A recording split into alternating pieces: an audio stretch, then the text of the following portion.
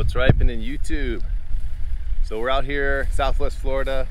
We're near a town called Alva, which is outside of Fort Myers, kind of between Fort Myers and LaBelle.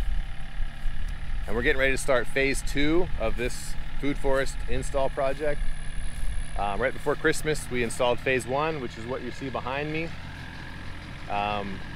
We installed this knowing there was no irrigation, so we kept the scope really small and we only planted the main species so that the client would be able to hand water, and they've done a really good job of that. I'm actually really impressed with what they've been able to keep up with. What we did is basically a banana circle. We did 4 of them, and then we did a series of longer term fruit trees, and then we've interplanted with a bunch more support species, both at the time of the initial installation, and then a couple weeks ago I brought a bunch of other stuff in. We just had some rain recently, so the grass is all jumped up. So right now what we're doing is just coming around and reestablishing the edges. So we're whipping around all the edges so that we can control the grass from jumping into the mulch. And we have a strategy that we're going to use to help mitigate that, which I'll explain to you at another time. But so this is the phase 1, and what the client said to me was that we want this again times 2. So, you know, they basically told me, we trust you, we want you to come out here and design it for us. You know, whatever you think with what's out here, we like your style, we like what you're doing. And you know, so I wrote them up a proposal for it, gave them a price, told them about how many trees we were going to use. They said yes, let's go, and so here we are. One of the things that's really important for this type of work is to have your materials in place before you start. In this case, we've got tree trimmers have been dropping off the wood chips for quite a while. One of the things we're gonna have to do is come back and fill in the pathways in the initial planting, because we ran out of wood chips the first time. All this has been accumulating since then, and what we're actually gonna do is start moving the wood chips off of this side of the pile, because we want to do a planting here anyway. So we're gonna have to move that to fill the paths over there, and then we're gonna have clean area to set out this whole layout here, which is what we're gonna do here soon. So we just got here, we're just doing a little bit of cleanup of the existing site, a little bit of prep, and I'll try to bring the camera back out and kind of give you guys updates as we go, and hopefully you'll enjoy. So for you designers out there, or folks that are doing your own kind of site development, one thing that I always recommend, especially if you're going to be using a lot of wood chips, is that you just designate an area for it. Ideally, the area that you designate is going to be near your entrance. In this case, we have an entrance right here, so that when they come in to deliver it, it's not confusing. They're not going to drop it willy-nilly all over your property. Give them a spot. In this case, they actually had flags until they, you know, the trimmer people knew kind of where to be. They had flags out here to make sure that the chips were put in the right spot. Another thing that's really important is to make sure that they're piling the chips. You want piles on piles. You don't want individual piles randomly scattered, because what happened last time when we came here, they had been accumulating wood chips for a while, and when we got there, the grass had already started to grow into the piles and around every single one. So there's a big grass like ring around each one of them, and for us, when we're scooping that material, you know, we're making every effort not to scoop up the grass and place it into the new planting, but it's really hard to do. But if you keep all the piles really close to each other, that's not an issue, because the grass is only going to come in from the edges typically, unless this sits for a really long time. The grass is only going to come in from the edge, and then it's pretty easy for me to, you know, to avoid scooping out too much grass at one time, and it makes it a lot easier. So keep that in mind. Keep in mind that, you know, you want your mulch to be easy to drop off for the people that are dropping it off. You know, you don't want it to be such a hassle that they won't come back. And you also want to make sure it's not in your own way. In this case, it's a little bit in the way, but it's not too bad. We're actually going to use up the part that's in the way, so we should be okay. All right, so I want to talk a little bit about the intention and the methodology behind the design for this particular part of the property. So we have this existing food forest. We really want privacy from the neighbors, and the intention of this is to be a relatively low maintenance area. So we're using mostly species that are hardy to this zone, species that are known to do well with our soil conditions, and we're relying on heavy mulch because we have a lot of mulch. okay? The pattern that we're doing is the banana circles with several main trees around them. And the scope of work for this project is 8 banana circles. So the way I'm laying this out, you can see behind me, I've got these yellow flags. You'll see they're in trios. There's 3, 3, 3, 3, 3, 3. And so this is kind of one big super bed. I've got the banana circles laid out by the yellow flags, and then I have the pink flags indicating the main long-term fruit trees. And so this is what I consider to be a main frame food forest layout.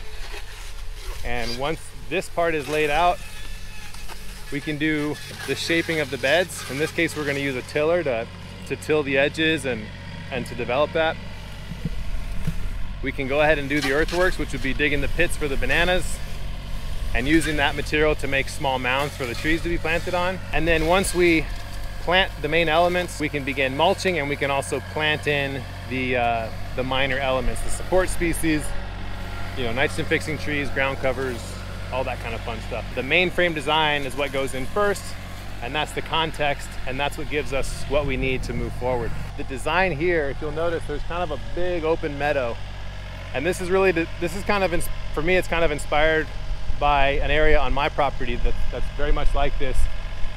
Using the existing trees, making the food forest, and then having this big open meadow. And it's just, in this case, it's going to be, there's going to be a corridor that comes in through here, and you can drive out around that side.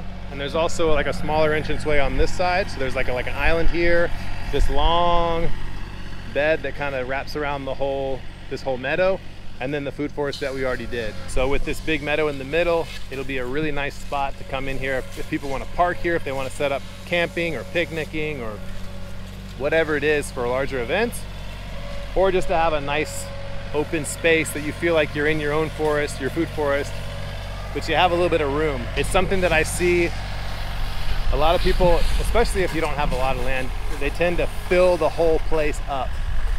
And I understand, you know, you want one of everything, you want to have it all there, but when you fill the whole place up to begin with, it doesn't give you a lot of options later on to make adjustments and tweaks and add, and, you know, still have exciting new phases that come along within the project. But when you leave things open, you know, what we're doing with what we're doing now, we're going to create this whole buffer zone, and this middle spot's going to be really protected. So it could be that later on they decide they don't need this open meadow, and, you know, really they spend more of the time over there by the river or whatever it is. Now in 3 to 5 years, they're going to have this really nice protected spot that they could start planting in things that are more sensitive. But we're leaving that open space so that they have the option in the future to do what they want. Once the house is built and they have their power and their well and everything hooked up, we are going to run an irrigation zone over here, and we will put poly pipe just to feed the main trees. And that is a consideration with how this is laid out. The idea being that I don't have islands everywhere, like, you know, one island, one island, one island. I actually have islands that are fairly large and connected, and then maybe there's a main path through it, and then another fairly large island. It's just easier when you only have to stub the irrigation into the bed once, instead of having, you know, 10 stub ups, you have 1 or 2 or 4 or whatever it is. So that's kind of what we're doing now. Is now that we've done the main frame layout, my buddy Q's over there pruning up the existing trees that are within our planting.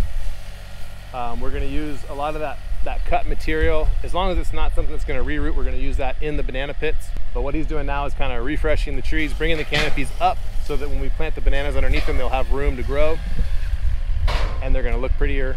While he's doing that, we're also bringing in mulch to just kind of buffer these edges. And yeah, that's it for now. So this is still day one. I'm going to get back on the tractor and start moving, and we'll check back in a little bit later.